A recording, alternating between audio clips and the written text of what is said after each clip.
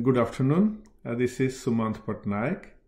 The paper title is Teaching Computer Graphics Using Observable Notebook. My co-author is Alexis, Benamira. In this paper, we are talking about our experience in using this notebook to teach a large class remotely, and particularly during pandemic.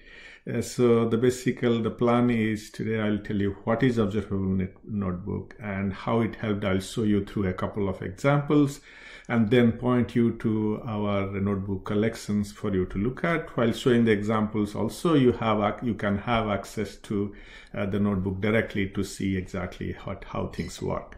All right. So let us continue. So general problem in teaching computer graphics, fundamental computer graphics to an undergraduate audience is basically, getting them to understand the to have the math background. Most of them lack that one, though they learn physics and you expect them, but many of them do not have. They have programming background because most of the students are computer science, but their experience with teaching, writing programs is limited to say about 20 lines, not more than that. And you know that shader programmings and all to create rendering requires actually a significant number of lines of code. Okay. And then the concept from abstract data to actually visual is a little bit of difficult. You have to slowly start building into that. Okay.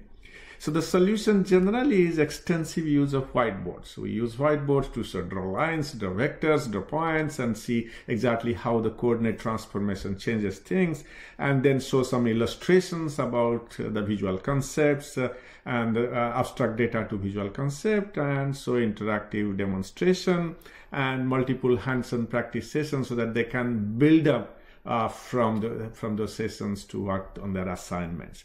Though that has been a general practice for always. Okay.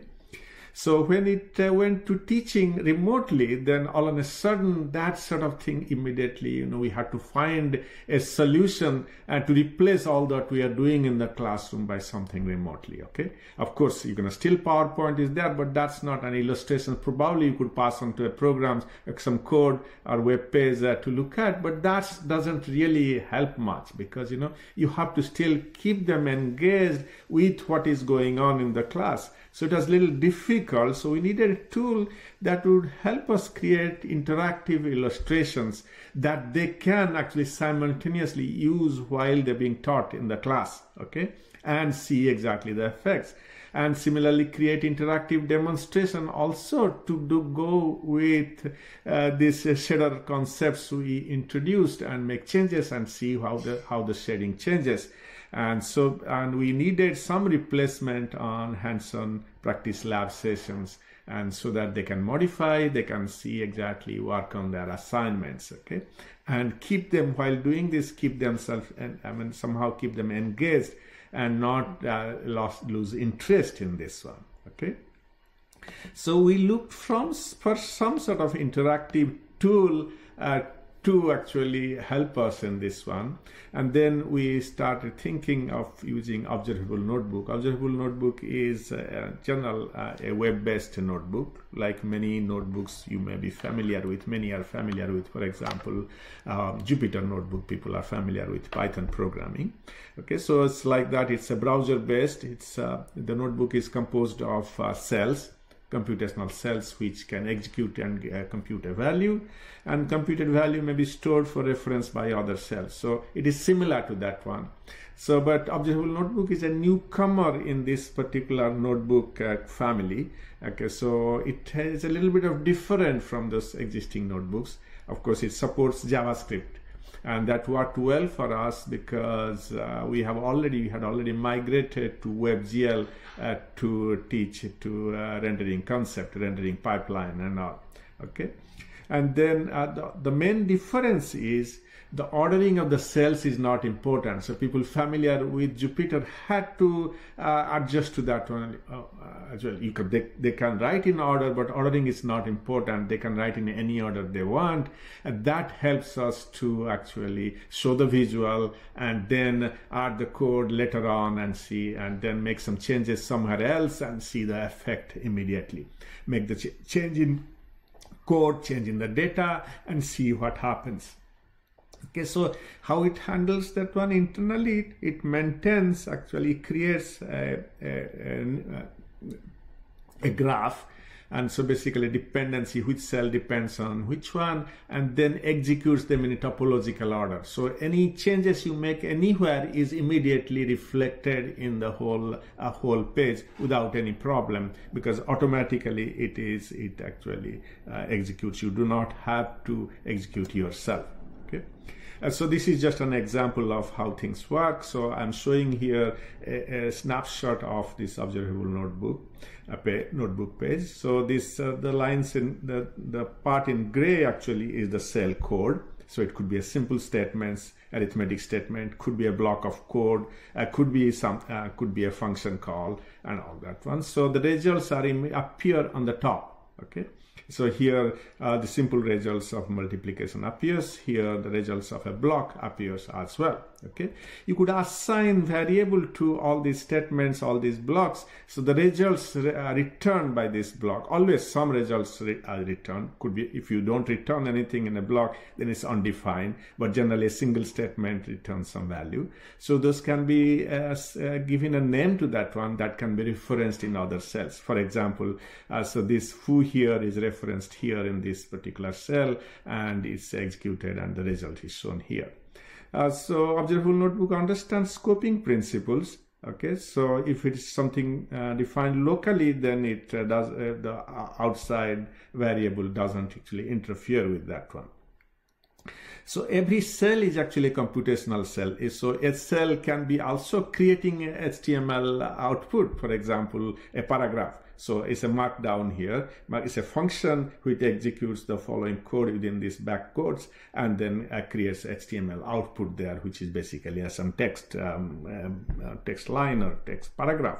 Okay, so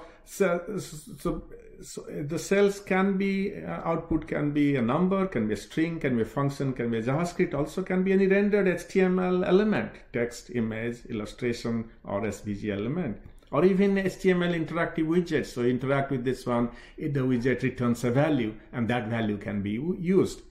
Okay, so it has been developed for rendering data visualization actually. So it knows that it knows how to use SVG, and also you can make use of Canvas to render, draw using Context 2D or WebGL. And this WebGL and Context 2D, actually these are the two main things which actually help us to use as a teaching tool. First of all, WebGL is available to this for us to use. And then Context 2D drawing and SVG drawing actually helps us to create illustration. It also has LaTeX, so that if you want to write equations, so the outputs can be as good as you creating in your PowerPoint. So illustrations and an explanation of illustrations can go without any compromise in the quality to convey whatever you wanted. Okay. So it helps create static and interactive illustrations and renderings along with written explanations. So if you wanted to write and explain something, some concepts, you can also put that one along with the equation, as I told you, along with the drawing. And so you can use your own code to use the drawing, or you can use any imported code from some other page to use there as well. Okay, or if you created something in one page, you can import that and use it in multiple places.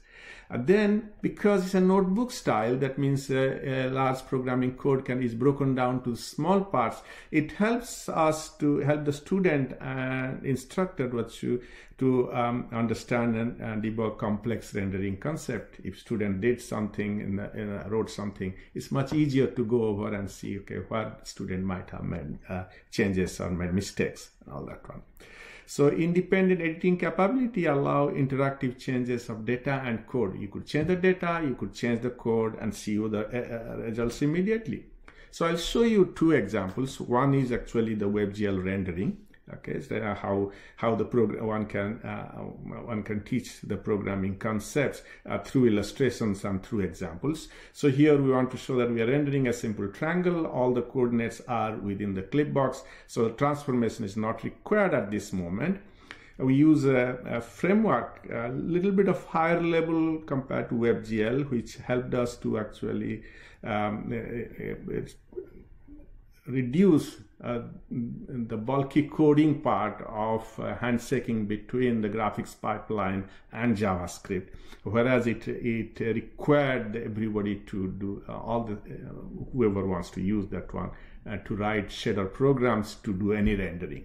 Okay, so there is no compromise in that one. So I'll start with this simple rendering of a triangle mesh. In fact, you start with a simple triangle. We show them how to create a canvas here and how to pass on that canvas to create an OpenGL context. And in fact, Regal wraps the context around with additional code so that you can provide the shader code and data, so it will automatically pass on the data to the driver and the shader code to the driver as well, and then get ready for rendering. So it simply clears the canvas, and then you start creating renderable and passing on that renderable to create rendering function, which can be called to do the rendering. So here on this side, again, a code which appears in another cell, which I call this renderable triangle 0. It's here the vertex shader, fragment shader, and attribute. There's a one-to-one corresponding to the attribute. So attributes object actually covers all the attributes required in this code. And then you talk about you're doing primitive rendering. So remember that this link is given here, so you could try out immediately and see what is being shown here. Similarly, students while being taught, they're asked to actually make changes like I'm doing here. Okay, so now I'm saying, okay, in the previous rendering, the triangle actually lost its aspect ratio because this canvas was rectangle. So you have to correct for that by sending some information about this aspect ratio, and that has to be sent as a uniform variable. So introduce the concept of uniforms and send that and see how it changes. And then we also introduce, okay, immediately use an interactive widgets to choose a color and start changing the color of the rendered triangle, and that color information is sent via uniforms. And then we introduce the concept of additional attributes. So the incremental changes to the code and seeing the effect was pretty useful. Okay, so then some scaling into this one. So before teaching about complex transformation. Then light matter interaction, which is a difficult concept, we showed through a simple illustrations. We showed here, okay, what happens when you change between the point to a direction, when it's changed the orientation, what happens, and see the effect in terms of this lobe we create here, and each row actually shows how much is reflected in all direction, and okay, how diffuse Lambertian surfaces are direction view independent. And then we introduce the concept of a specular light and show the view dependence and between different types of models for specular light, and even introduce the spotlight to see exactly what happens. So these ones we during the class we give the students the notebook link to look at it and see the changes, okay, and ask them to make the changes so that they understand what happens. They can experiment with adding new code, adding new data, so they are getting ready for their assignments and see. And for us also, it was easier to look at to help them where they made to find out where they made any changes or where they made any error, and then it helped us to grade assignments in this one. So we have made this notebook collection available for anyone to see. It's about 50 notebooks are there in that collection. Anybody wishing to use that is welcome to use it. You are encouraged to fork any of them for your teaching need, modify, improve, and then add supplement to what is already existing. So if you do any changes, you added something, please do share with us or share with others. Okay, thank you, and I will welcome any questions. Okay, let me stop here.